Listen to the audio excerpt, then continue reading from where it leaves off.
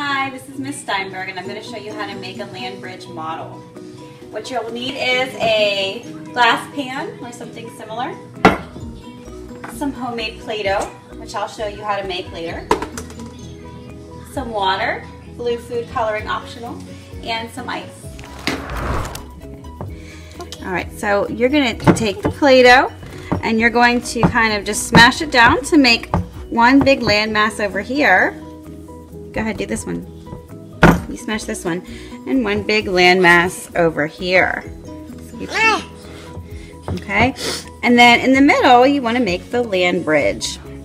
And the land bridge is going to be, thanks Viv, a little bit lower than your two land masses. So you can see that it's a little bit lower here. And we're going to pour some water in to be the ocean. And you can see that the water is not quite covering the land bridge. Go ahead, put the ice in. But this is the ice age, and there's a lot of ice. Oh, in one area. On the land.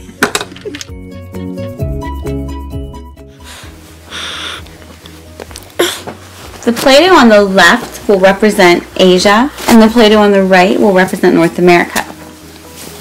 Now you'll wait while the ice melts. And as the ice melts, just like in the real ocean, the water level will rise and eventually cover the land bridge.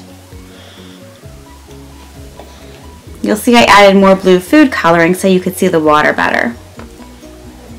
And it takes a while for the ice to melt, so we used a hairdryer to speed up the process.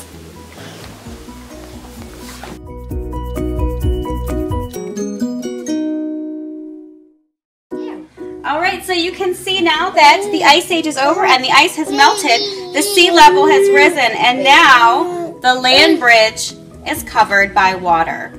So we have Asia over here, North America over here, and they are now separated by the Bering Strait.